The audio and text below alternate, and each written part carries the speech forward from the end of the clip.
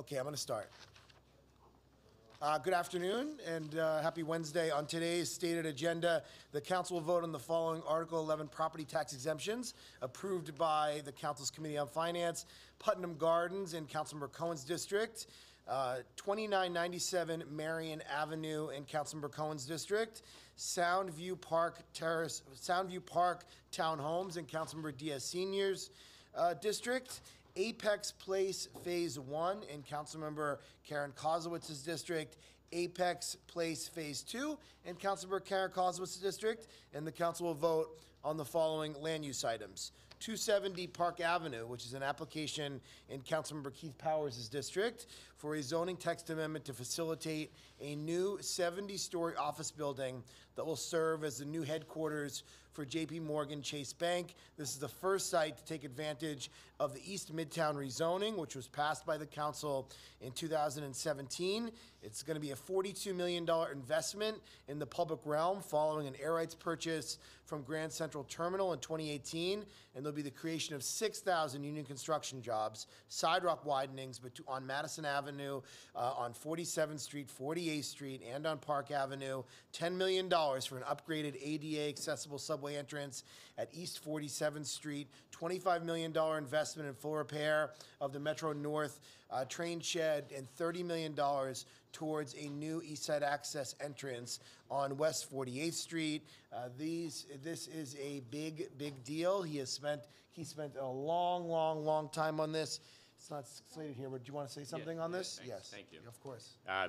So as the speaker noted, we're going to be passing today a text amendment for zoning that will allow JP Morgan to build and stay and be headquartered in East Midtown in my district. This is actually a result of work that my predecessor did with many others to rezone East Midtown in 2017. As part of that deal, you can transfer air rights, but you have to do public realm improvements. As a result of this deal, we're getting $42 million for the city of New York to address pedestrian and transit improvements right there around that site. We're keeping 14,000 plus jobs here in New York City, right in East Midtown, revitalizing Midtown in one big swoop. We are creating 6,000 new construction jobs. We are keeping all the building service workers there, and they will continue to be employed.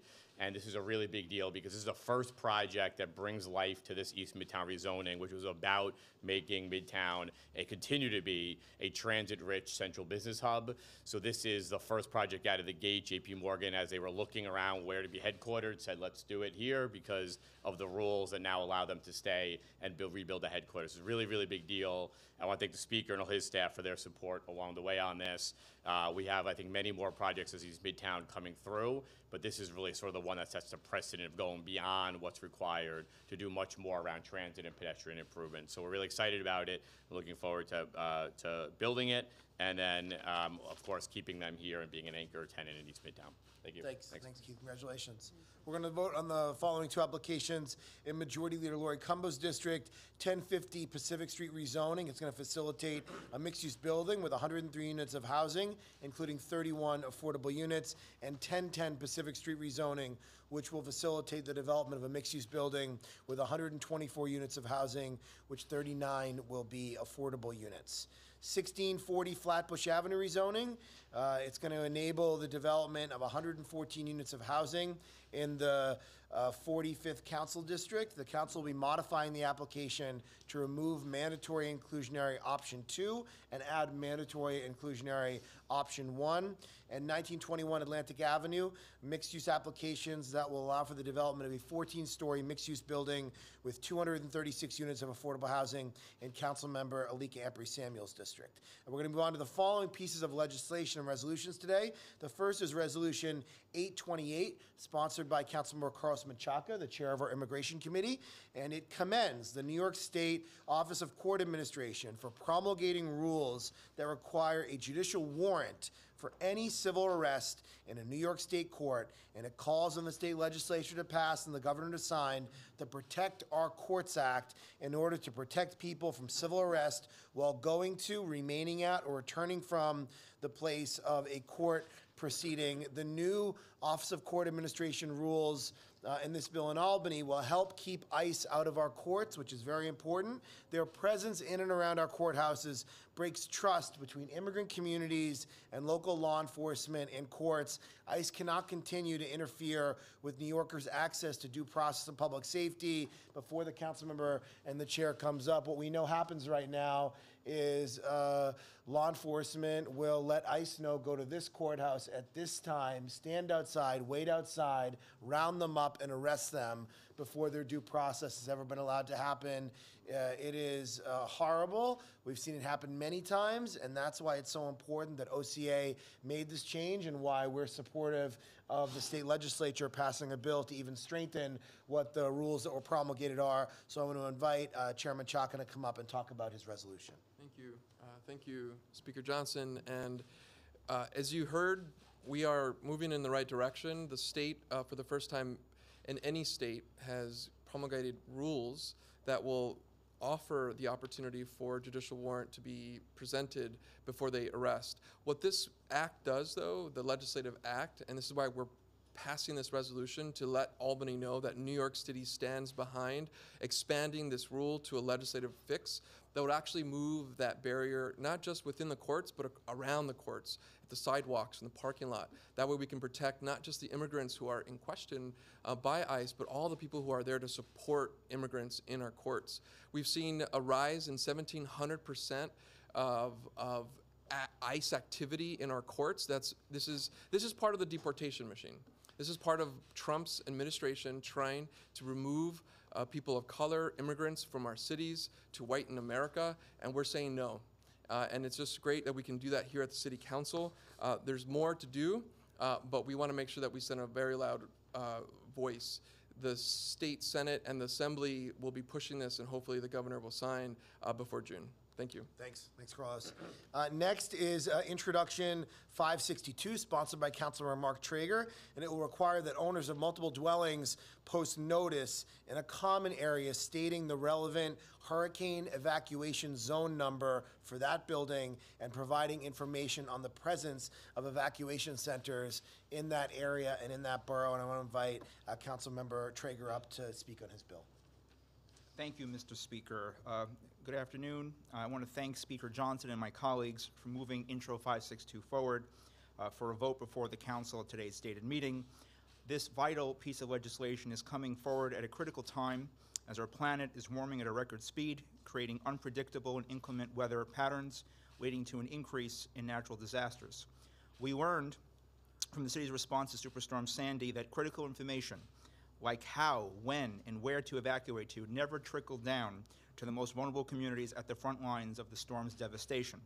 During Sandy, my district, along with many other coastal neighborhoods throughout the city, did not have adequate access to information about evacuation procedures, when to go, where to go, how to get there, or where the nearest emergency center was located. Matter of fact, according to the city's health department, only 37% of residents in Zone A evacuated during the mandatory evacuation. My legislation, and by the way, folks were stranded in high-rise buildings for days without power and access to key utilities. My legislation is a direct response to those painful lessons learned, will help close a dangerous communication gap between government and residents. As the impact and threat of climate change grows, we must ensure all New Yorkers have access to this kind of critical, life-saving information.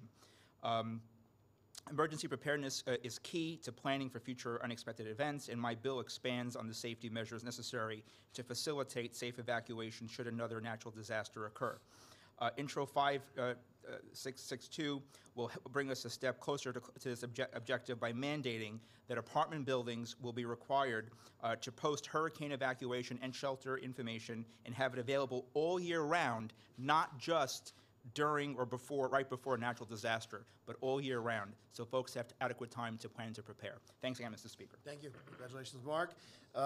Introduction 1533, sponsored by our public advocate, Jumani Williams, would extend the June 1st, 2019 compliance deadline by which workers and supervisors must obtain a portion of the training required by local law 196 of 2017 to December 1st, 2019, and allows the Department of Buildings to further extend that deadline by another 6 months if necessary. Councilmember Menchaca, I know, worked on this with Councilmember Williams, with Public Advocate Williams, I apologize. And Public Advocate Williams is unable to join us today, but I want to thank him for his work on this issue with Councilmember Menchaca. The next package of bills is really near and dear to my heart. I got my start advocating in community organizing on housing issues, and I'm very proud that we're taking this action today to protect tenants.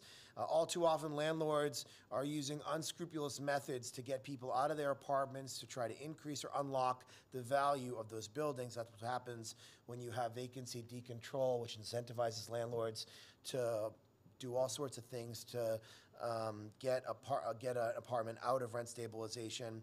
These methods, which the New York Times exposed in a really detailed and meticulous series last May, include construction as harassment, taking advantage of lax enforcement of laws meant to protect tenants, landlords lying about the existence of tenants on construction documents, landlords making unfair buyout offers to tenants, and a lack of due process in housing court proceedings. Today, we are doing something about this, building upon the council's work last session before I was speaker to address tenant harassment. The council is passing 17 pieces of legislation that addresses these unscrupulous methods and finally holds unscrupulous landlords accountable. The first three bills we're voting on are by Councilmember Rosenthal, who has worked on these issues for a very long time.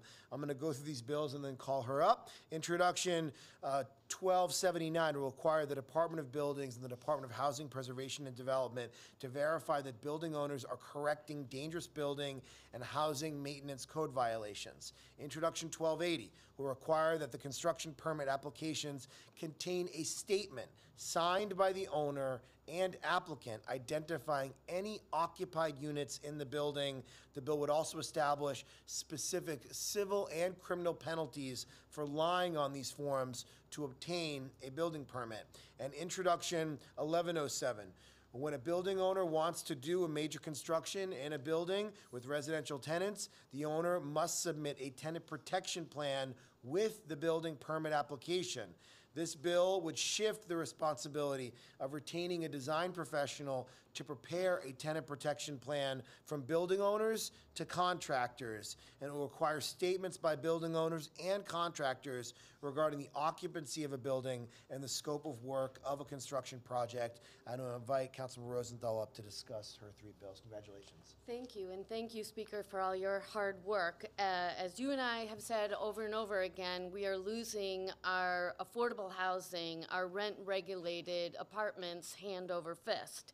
There's nothing more important than saving the affordable housing we have and keeping people in their homes. Construction as a form of tenant harassment puts tenant safety at risk, all tenants who live in the building, and contributes to our loss of affordable housing. Why my three bills are so necessary can be illustrated in the following two examples. At 97-99 Clay Street in Brooklyn, housing advocates report that tenants in 21 of the 25 apartments have been pushed out through sustained untenable demolition and construction conditions. The four-story rent stabilized property was sold to developers in 2014. One of the tenants who refused to take a buyout was told that if she didn't leave, construction would make her life a living hell. In order to get construction permits without having to file a tenant protection plan or TPP, the landlord lied to the city and stated that the building was not occupied and the apartments not rent regulated. After the landlord finally came clean and filed a tenant protection plan, the Department of Buildings discovered that the plan had never been posted for the tenants to see. The DOB also found that the landlord failed to comply with the TPP, and the tenant protection plan was incomplete and shouldn't have been accepted in the first place. Even worse, the landlord falsely self-certified that he had corrected a violation for removal of fire prevention material from a first-floor hallway. The violation was reissued 4 months later, and there's no indication that the city was aware of the false certification in the first place. Similarly, there's a building in my district, South Pierre on West 71st Street. They have lost 2/3 of the 300 rent-stabilized apartments since 2007. The exodus of the tenants was driven by massive construction projects where the building owner got permits over and over and over again for the exact same work, and jackhammering continued endlessly for the exact same work 4 years running.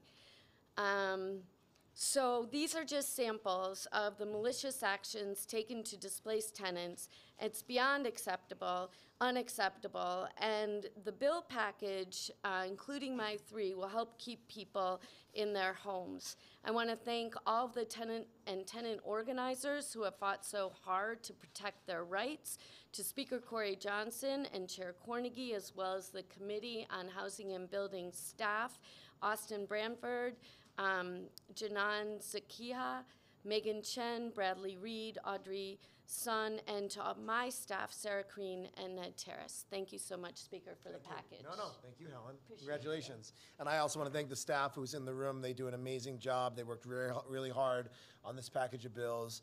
So I want to thank them for their incredible work on this. Next, we're going to vote on Introduction 1242, sponsored by Councilmember Diana Ayala, which would expand the Department of Housing Preservation and Development's online property owner registry by requiring inclusion of Department of Building violations related to construction harassment, including violations of work without a permit and work in violation of a stop work order. It would also require HPD to include rent overcharge information from the state and incorporate that information into the registry if that information becomes available to HPD from the state. Councilmember Ayala is not here, but this is a really important bill. I congratulate her. We're going to vote on 2 pieces of legislation by Councilmember Alika Ampry-Samuel. Introduction 1277, which will require the Department of Buildings to perform preliminary inspections to verify the occupancy status of a building when an owner claims on a building application that the building is unoccupied. In Introduction 1241, currently under DOB's professional certification program, design professionals may sign off on building permit applications without review by DOB. This bill would expand liability for false professional certifications to the offending registered design professional supervisor as well as the professional personally. Councilmember Ampry-Samuel is not here, but I want to congratulate her. Introduction 1278, sponsored by Councilmember Carlina Rivera, will require the Department of Buildings to approve tenant protection plans prior to construction and to periodically inspect construction sites to ensure compliance with the plan. Councilmember Rivera is not here, but I congratulate her. And Introduction 1275, sponsored by Councilmember Keith Powers, will deny construction permits for 1 year for a building following a determination that a false statement about the occupancy status was made on a construction application for that building, or following a determination that work was conducted without a permit while such building was occupied. And I want to invite Councilmember Powers up to discuss this bill. Thank you. I'll be brief. Thank you for this legislation package, first of all. This is really important. In addition to the conversation happening in Albany right now around rent regulation and housing, what the city is doing is really going to the ground level of affordability and rent regulation and tenant protection today. My bill is, I call the lying landlords bill. We're putting lying landlords on notice that if you lie about occupancy in your building, you can't get a permit until you rectify that situation. It's a 1-year moratorium for anybody that is lying about occupancy, which we have seen has been reported on, is a way to deregulate a building, to get people out, and it undercuts the strengthening the rent regulation stuff that we're trying to get done in Albany. So I'm really thankful to all the staff here. Thank you to the speaker, and thank you to all my colleagues who worked on this. I represent so many rent-regulated tenants in New York City and Manhattan, in a really high-priced part of Manhattan, and this is going to make sure that they are not viewed as expendable tenants that they need to kick out to create new luxury housing. This is really important. So thank you again, and I look forward to seeing our bill passed today. Thanks. Congratulations. Next, we're going to vote on three bills by Councilmember Cornegie. Introduction 1258. The only way currently for a tenant to know when they are being evicted is if they're served with court papers.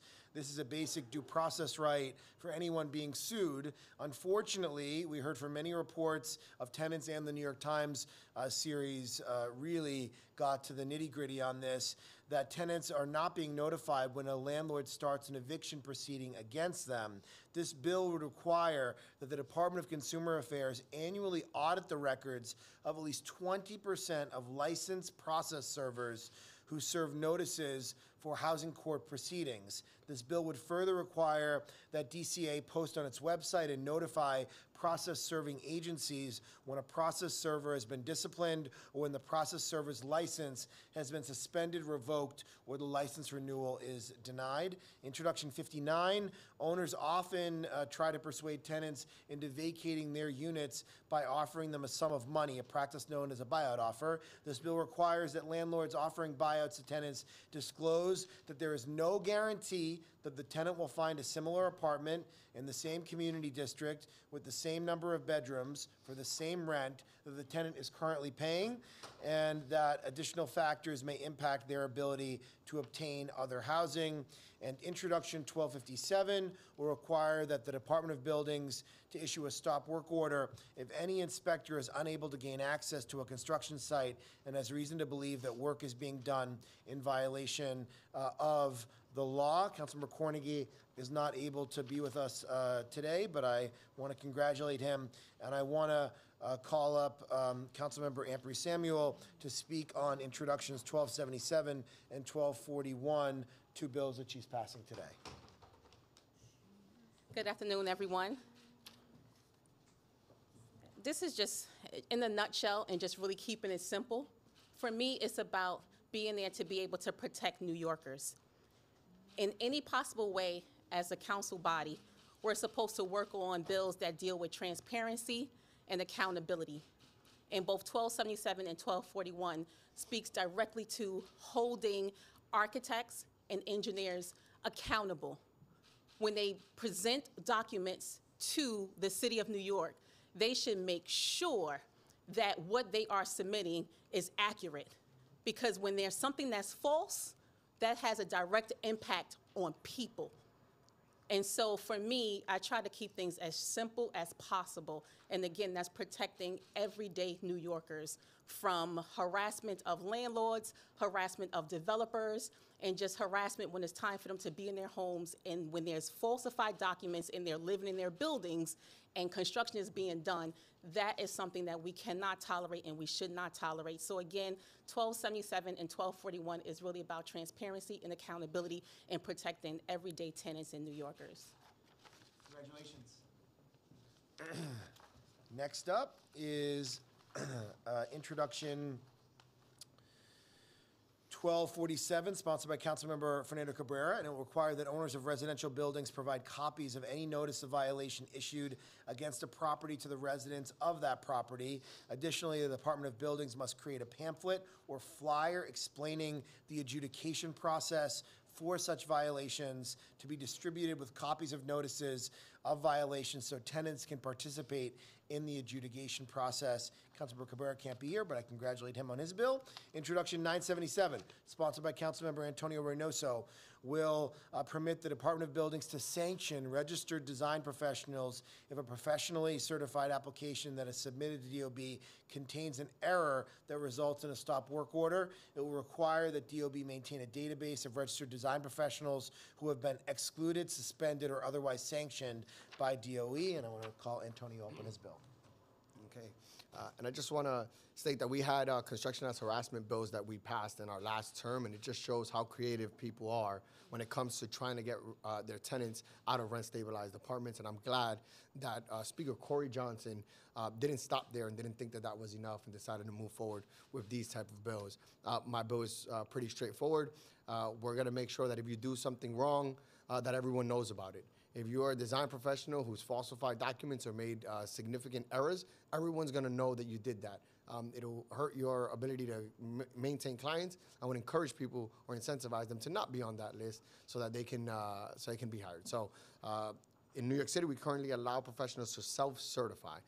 So this is in the cases where these self-certifications are not necessarily being done honestly. So thank you to Speaker Corey Johnson for these bills. Congrats, Antonio. Congrats.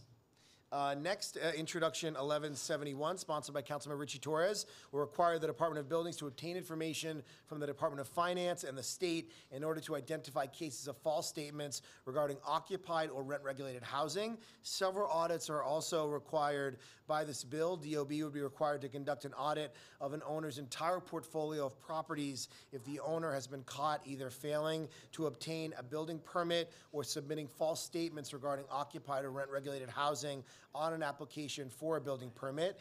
DOB would also be required to audit 25% of the buildings in the Department of Housing Preservation speculation watch list for compliance with building permit requirements on an annual basis, and to audit all buildings owned by landlords who have submitted an unusually high number of amended building permits. If DOB finds that an owner has made a false statement, DOB must notify the City Council, the Department of Investigation, the Division of Housing, Community, and Renewal, a state agency, and the Tenant Protection Unit, which is part of DHCR, DHCR, and the Attorney General for potential criminal prosecution and the relevant district attorney, and report on punitive actions if it took punitive actions it took in every case in which it found evidence of a falsified application for a building permit. Councilmember Torres is unable to join us, but this is a really important bill as well. Introduction 975, sponsored by Councilmember Justin Brannan, will require the Department of Buildings to deny construction permits for buildings with a significant number of open, dangerous building and housing maintenance code violations. The law would allow for permits for work to correct the violations or for emergency work. Councilmember Brannan's not with us. I want to congratulate him. And finally, two bills by Councilmember Mark Levine.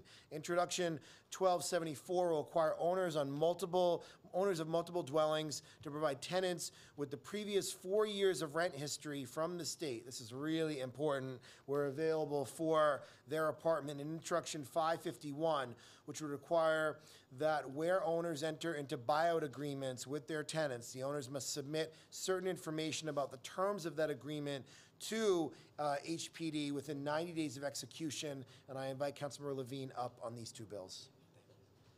Thank you so much, Mr. Speaker. And as Councilmember Reynoso said, it's really important that we're moving this package. We're, of course, fighting tooth and nail to improve the rent laws, to fix the rent laws up in Albany. But I'm really proud we're using our leverage here in the city to rein in some of the worst behavior by landlords. And one of the great flaws of our rent law system is that there's almost no proactive enforcement. We rely on tenants to report bad behavior, including in one of the most egregious things a landlord can do, which is overcharging above the legally allowed rent in a regulated apartment.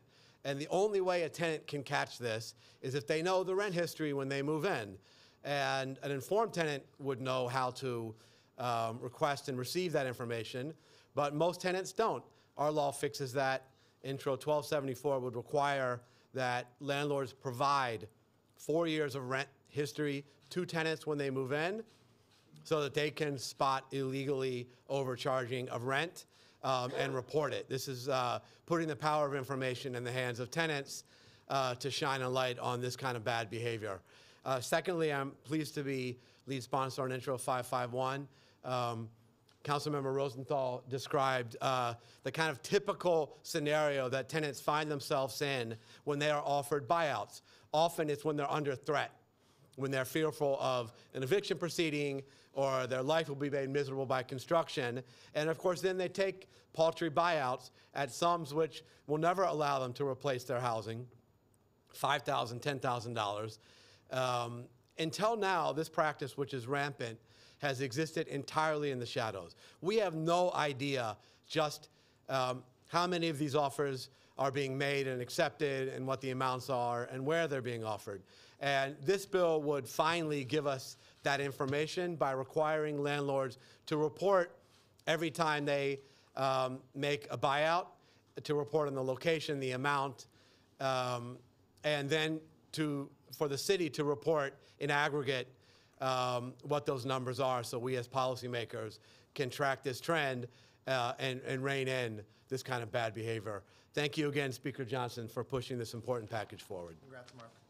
Yesterday, I was in Albany with tenants from across New York City for Tenant Tuesday, which is happening every Tuesday up in Albany for the rest of the legislative session because of the expiration of the rent laws. I met with Speaker Hasty. I met with Chair Simberwitz, the chair of the Housing Committee in the Assembly, and I met with Majority Leader Stuart Cousins, and all three of those meetings were not just me, but they were tenants from New York City. There were a bunch of tenants from Sunset Park who were amazing, and tenants from all 5 boroughs that were up lobbying on the renewal and the strengthening of the rent laws. And so we are very limited, sadly, because of the Erstat law and because of vacancy decontrol and making significant changes in protecting rent-regulated units. And so the bills that you see today, as Councilmember Reynoso just said, are an additional creative approach to try to protect tenants in the best way possible. But the really seismic thing that could happen is the strengthening of our rent laws, repealing vacancy decontrol. My position is eliminating MCIs and IAIs, getting rid of the vacancy bonus, putting in place a good cause eviction legislation. There's about 9 bills in the Assembly and the Senate which would really strengthen our rent laws. And this, we have a housing crisis, we have a homelessness crisis, and we need to protect as many tenants as possible. You see it every single day. 23,000 children are homeless in the city of New York tonight, sleeping in our shelter system, and we have to protect our rent laws. It's the most important thing we can do over the next 6 weeks. This package of bills seeks to complement what's happening at the state level, and hopefully these two things, state action and the city action today, will give tenants an even better fighting chance moving forward. That is all on today's bills. We look forward to proceeding with votes, and I'm happy to take first any on-topic questions on anything in this package. Construction safety seems to be something that's resurfaced again. How does either the public advocates move, or is there anything else that's being done that addresses that concern? You know, I'm disappointed that I think that there wasn't the highest level of engagement and trying to move in a rapid way from the Department of Buildings and from Small Business Services that were charged with putting the information together. Councilman Chaka knows about this. He worked on this very, very hard for a long time. Happy to have him speak on it as well. And so, you know, you have people who are actually, we've seen many construction deaths. Rosa Goldenson from the city has done amazing reporting, both when she was at Cranes and now at the city, on the importance of protecting construction workers. And we passed this bill in the previous session to do just that. So to not see the training component done and the services rendered and the certifications up and running in a rapid time frame is disappointing. At the same time, we don't want to be shutting down work sites right now across the city and putting people out of work. So this is a balance that we're trying to strike. We move forward because the public advocate and Councilman Chaka thought this was the most prudent, effective, thoughtful way to move forward, given the dynamics we've seen between DOB, SBS, and the City Council, and that's what's happening right now. We need to continue to protect construction workers, especially day laborers, who are sort of the most exploited people on work sites and are dealing with some of the most dangerous conditions, and that's what we're trying to do. But I'm happy to have Carlos speak on this because he spent so much time on this. Yeah, thank you, Speaker. I think the things that I want to lay out, and really this is in addition to what the Speaker said, is that we now have time to look back and see how this bill has manifested. The time that we need is another 6 months, with DOB given another opportunity to extend it for another 6 months. The pressure points are good. We need to put a pressure point to ensure that everyone gets trained. The coalition that came together included, really for the first time ever, the day laborers, immigrant community members that we're connected to right now, and they're telling us a couple things. One is that the June 1 deadline is causing issues around fake OSHA cards. That's problematic because people are rushing to get people cards. What isn't happening right now, and this is because the administration and we're trying to all work together, the leadership has changed at the DOB. We just got a new commissioner coming on soon in June, and so they need to refocus. And so we're hoping that we can all refocus and ensure that the pipelines for access to these training modules happen quickly and that the resources are there. That's how we're going to get there, and I think the 6 months is going to give us that opportunity. Yeah, Jeff. Really on the same question, I mean, do you blame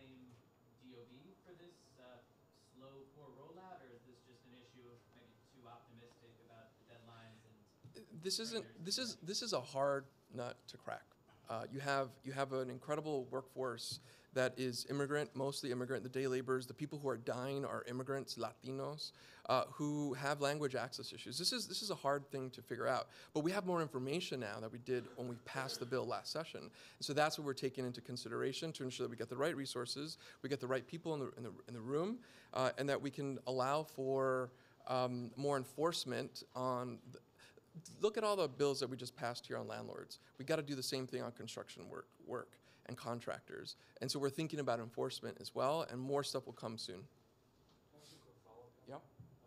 What data are you using to base this law on? I feel like we haven't really got a sense of what's the universe of workers who need to be trained and how many have been trained now.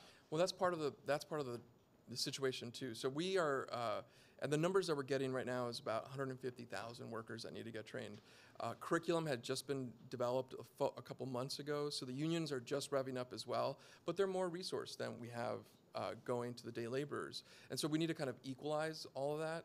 And so when you have almost 200,000 workers that need to get trained, we're hoping that in 6 months we can get the engine running for education and access in our neighborhoods in people's languages. And again, more information will come to soon. But removing that deadline for June 1st is going to give us that breathing room to focus. And the new commissioner coming in, I know her personally. She's gonna be great. She's gonna be great. I'm really looking forward to working with the incoming commissioner, Commissioner LaRocca, Melanie LaRocca. I think it was a great appointment by the mayor. And looking forward to working with her on this, and I know she'll take this really seriously. I mean, the message that I also want to put out there on this is that this should not be an excuse for people to delay their training and certification. If they can currently get into trainings, we want people to get in and not to wait. We want many people as possible, but because the workforce is so large and it took a long time to get the curriculum up and going, and DOB wasn't giving certifications out, and Small Business Services wasn't approving the contracts, it created this log jam that we then were trying to figure out a responsible path forward, and this is what the public advocate and Councilmember Chaka were working on, given their history on this bill. Yoav? Yeah, a number of the landlord bills are kind of asking for greater scrutiny by the DOB and some auditing work. Do you think they can do that work as is, or are you planning to beef up their budget in order for them to handle it? I want to get a better sense from the incoming commissioner about what she thinks her needs are, but I do think they likely need more staff. I mean, Councilmember Rosenthal passed a really important bill which predates this package, which was creating the Office of the Tenant Advocate, and the mayor signed the bill into law. So the mayor signed the bill into law. Did he have a signing ceremony? It was a big one. He had his big signing ceremony, and 2 summers ago, and the positions aren't filled. Even though he signed it into law, so they're violating a law that he signed at DOB, which is to do a lot of the stuff that To implement all of these laws. all these laws. So to have someone there that could be a resource for tenants and dedicated to that. So, I mean, they're saying, I think the original idea, Helen, was three people? Right. Well, no, the original bill had Step up here, had with the mic. 2 FTEs in it. It's finally, there's one guy there who was doing 2 jobs, his usual job and the Office of the Tenant Advocate. And then I think he's on board there permanently now. And then they're looking for a second position. The truth of the matter is, if you look at, for example, the Office of Special Enforcement and the work they do, when we came into office in 2013, there were like 12 or less. There were less than a dozen people there. And they couldn't really do their job of getting rid of illegal hotels. The mayor's recognized that now. It's up to over 24 people who work in that office. It's taken seriously, and they're getting the job done. They're bringing cases against these building owners for illegal hotels. It's the same sort of very, very slow start with the Office of the Tenant Advocate. Now at least we have the guy who's filling the job recognizes now how important that office is. Now we need to beef up the staffing so they can really do their job. And I mean, I think that I have to get a better sense from the new commissioner on what she thinks the needs are for implementing these bills. But again, I think in the past, what local residents in neighborhoods, what community boards, what tenant associations, what community leaders would tell, I think, every single one of us, is that DOB is a place that isn't responsive to residents. DOB is a place where permits get rubber stamped, it's very dysfunctional, and that they don't have the technology and processes set up to be able to handle these things in a systematic way, which is why we are implementing all this. I also want to understand what they need from a technology basis as well, because a lot of this could be refined through updated technology. Luis? What? Tell me, is it? No. Yeah, Luis. Yeah, okay, I thought so. I said Luis, and then you turned around, so I wasn't sure if there was. On that same note, a lot of these bills expand the enforcement responsibilities of DOB. What sort of pushback did you get from them, from City Hall, from HPD when the bills were introduced? And Where's Jeff? Are they totally on board right now? I mean, they're on board. This was a package that we had to negotiate for a while, and I think we had to negotiate it not because they were philosophically opposed to any of these bills, but some of this stuff is very, very technical. It's technical when you talk about professionally certified folks. It's technical when you talk about building violations and what the exact violation is. These are very, very technical matters. And again, it's going to shift the way DOB has to not just think about these things, but how they process it and how they handle it. So there wasn't, I think, pushback on the enforcement aspect. There was more a negotiation, an extended negotiation over the technicalities of each bill. And throughout the process of these 17 bills, which again came out of a New York Times series that was done by Kim Barker and her team last May, the administration didn't seem opposed to any of these bills, to my understanding. Can I just add one Yeah, more yeah, point? please. If I could just add one more point to it.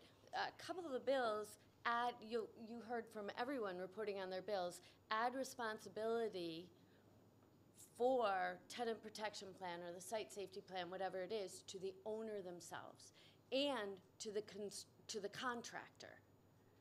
So now the responsibility is spread around and no one can make an excuse. That doesn't take any more staff. Oh, I can keep going. So, my counsel just told me that DOB did flag some concerns related to having the necessary resources, which goes to Yoav's question, the necessary resources on the auditing aspect. If we're going to require additional auditing of a higher percentage of buildings, they likely can't do that with the current staff that they have. They're going to need additional staff to do that work. Any other questions on topic? Will? No, I mean, we're in the middle of the budget process, so we'll talk to DOB and OMB about what the particular needs are for this, and that's a conversation we'll engage in. Any other questions on topic? Off topic. This week we saw Vision Zero, some concerns over Vision Zero with an increase in deaths so far this year, and then came up with a statistic for 2018 that only 9% of the drivers involved in a hit and run incident where somebody was seriously hurt are caught. Is that something that the city council can address, and can you just speak to the importance of maybe looking at statistics? I'm not going to remember all the council members who have been leaders on this. I do remember Councilmember Van Bramer has taken a lead on hit and run legislation in the past, and it's a huge concern. You know, I've been pushing deepening our commitment to Vision Zero. Councilmember Reynoso, who just left, coined the term that I've tried to amplify, which is breaking the car culture in New York City and protecting pedestrians and cyclists. And it's disturbing that only 9% of people who have engaged in hit and runs are being caught. One of the things we've called on is beefing up the investigation, the collision investigation squad. I might be getting the collision investigation squad is part of the NYPD, which really goes to the heart of this question, which is following up in incidents like this and catching people that are dangerous drivers and are putting the public at risk. And we'll continue to call on the NYPD throughout this budget process to beef up that unit, to give them more personnel to do this work in a bigger way. Joe? The Standards and Ethics Committee recently announced like a preliminary investigation into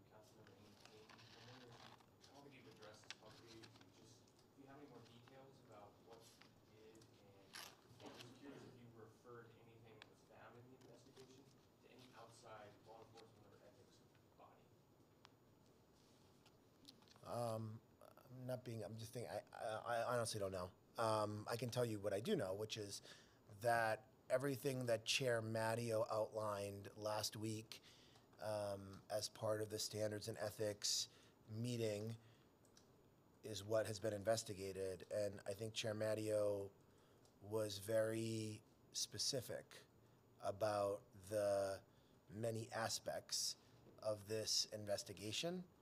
And I think it's disturbing, of course. We have due process here, so it will continue to go through the procedures that exist.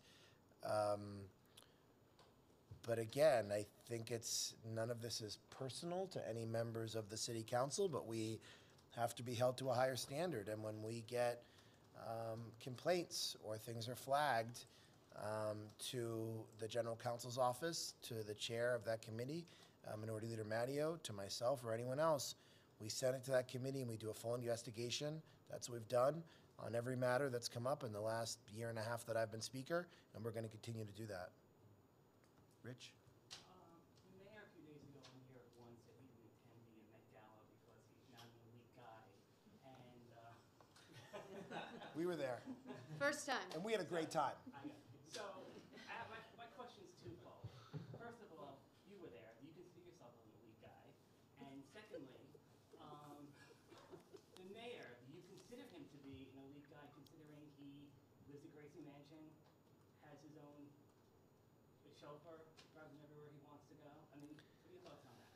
I am still shaking over meeting Sansa Stark, Sophie Turner, because I am, the North remembers. I am House Stark. So it was like Helen was there. It was one of the most remarkable nights because Cher's performing, and I'm obsessed with Lady Gaga, and it was an amazing night. So I thought it was great. I think actually one of the best parts of we're the greatest city in the world. And one of the reasons why we're the greatest city in the world is because we are the cultural capital of the world. We have the Metropolitan Museum of Art, which is one of the most important museums in the entire world. We are the fashion capital of the world, every type of fashion. And that event, of course, is an event that very, very few people get to attend, which is why we are honored that we were able to go to represent the city of New York, not because of our fashion tastes, but I think I not you, me. Sorry, I mean, Helen was camp, I was tux at the event.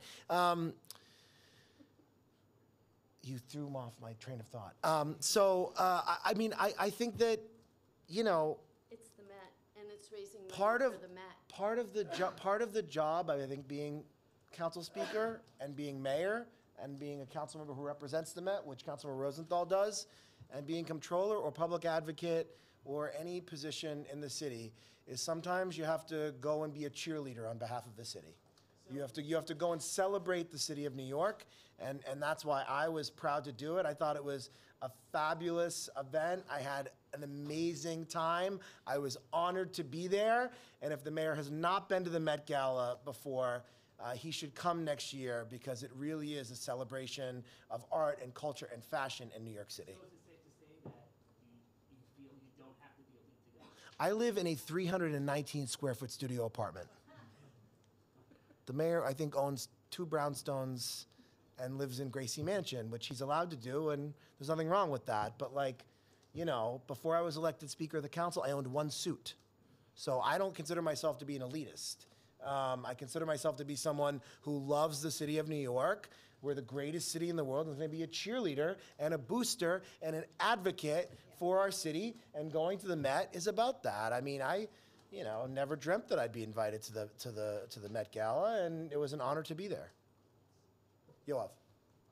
Yeah, Speaker, I was hoping to get a little more clarity on the jurisdictional disagreement between the council and the EEPC.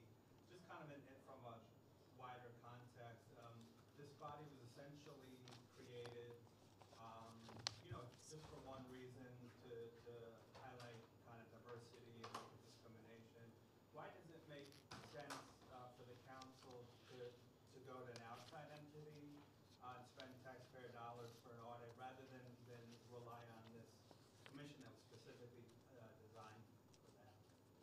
I'm not sure I understand what you're saying. When you say go to an outside entity, you're talking about the fact that we've hired folks to do sort of a forensic audit of our own practices. Yeah, because it seems like something that the commission would naturally do.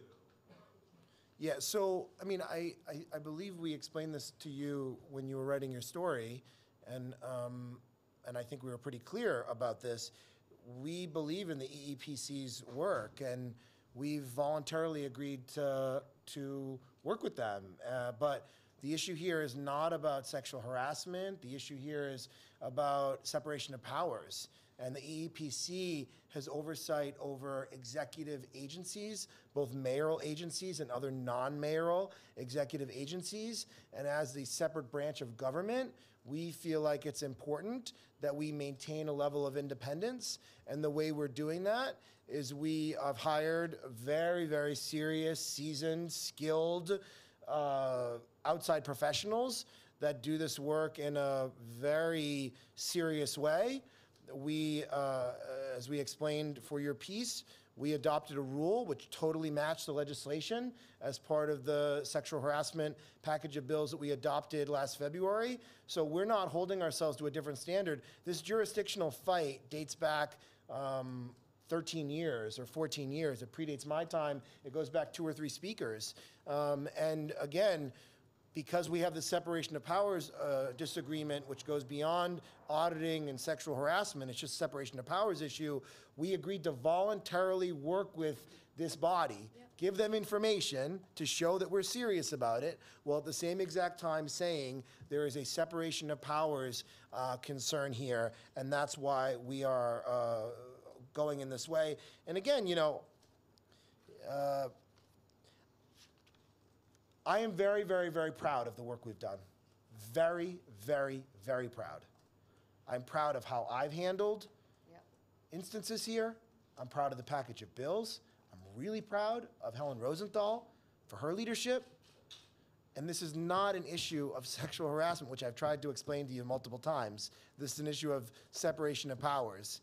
So I feel like this is a muddying of waters on a separation of powers issue by throwing this issue in when it's not about that.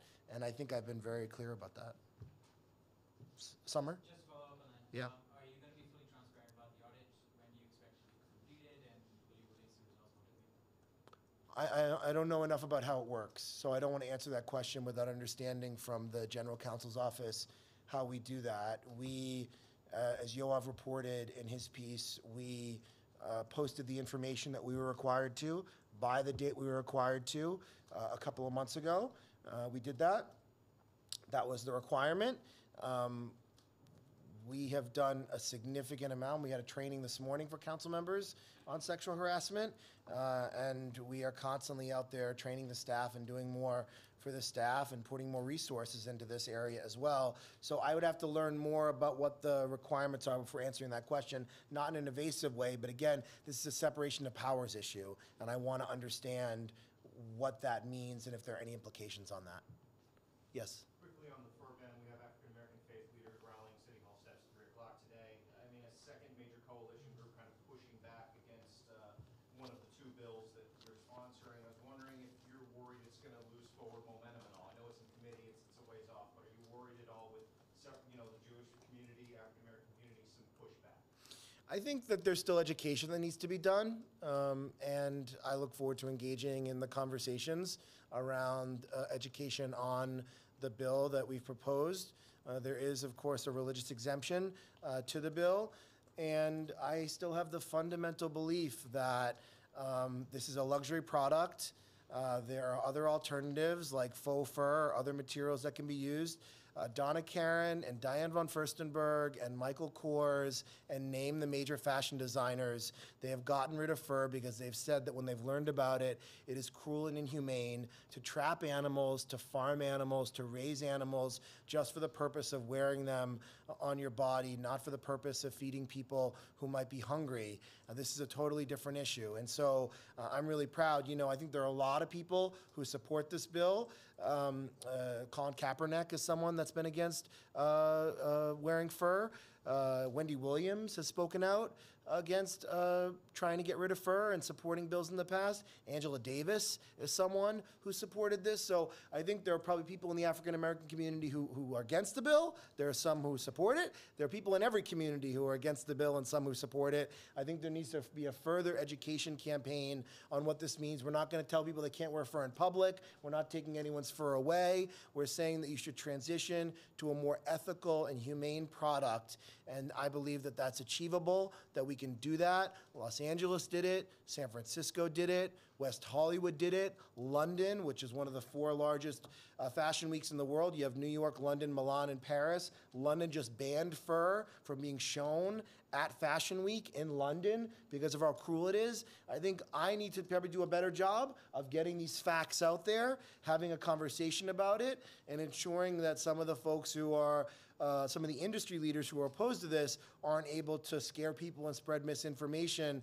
I think there's a way to transition these businesses away from just using fur products to other more ethical products in fashion, which every major fashion designer has done around the world without it hurting their businesses. And I think we can do that here in New York City and be a global leader.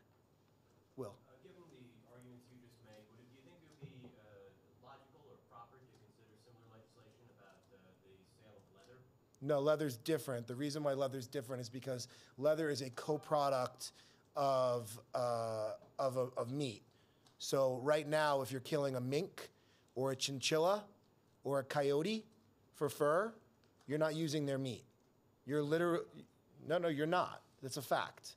You're not. These are luxury products with certain animals that they are being skinned alive, gassed, trapped, farmed for fur, just to take the fur off their body to wear on clothes.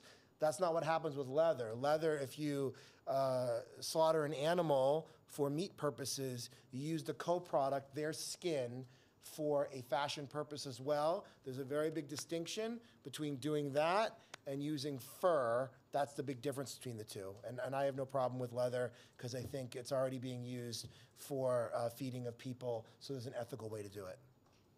Anyone else? Rich. So the president has invoked executive privilege to prevent the disclosure of the Mueller report to the Congress. What goes through your mind? The president is a sociopath who doesn't care about the rule of law, who's a racist, who is an autocrat, who is someone who does not believe the rules apply to him, who has tried to topple democratic pillars of society, who has threatened the free press, who has instigated violence, who has sympathized with white nationalists, who has evaded the law, who has not paid his taxes. The president is a career criminal. So I don't really take anything serious of what the president says, because on a daily basis, sadly, our country has to live with his total dissembling and his immorality. And that is why this upcoming election is so key. That is why we need an independent judiciary to ensure that he's not able to get away with this. And I'm hopeful that even though he's saying that his administration will not comply with any of the subpoenas that are being voted on by the different committees of the House of Representatives, whether it's the Judiciary Committee by Chair Nadler or the the Government Oversight Committee by Chair Cummings, there's going to be a judicial showdown. And we're going to see if there really are co-equal branches of government as the United States Constitution has laid out. It's going to be really, really important. Some of this is a distraction. It's a distraction in the way that he doesn't want to focus on his failures in other areas. So it's a way to, I think, keep that out of the press. But it's still important for the future of our country, for the rule of law, for the sacred nature of our U.S. Constitution. And that's what I think about Donald Trump. Bouncing off that question, and this is just a simple yes or no. Is there any current resident of the 5 boroughs who you believe really should run for president? Who I believe really should run for president. I mean, I don't know currently if she lives in LA or New York, but I love Lady Gaga. Okay, that's the end of this press conference. Goodbye. Well done.